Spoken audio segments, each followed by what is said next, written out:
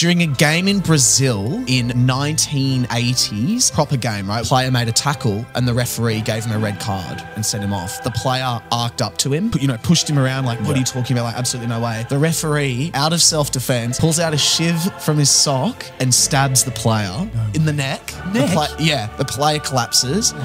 Then all of the fans rushed the field, picked up the referee, beheaded him. No. There's no way. That's like some Game of Thrones shit. Yeah.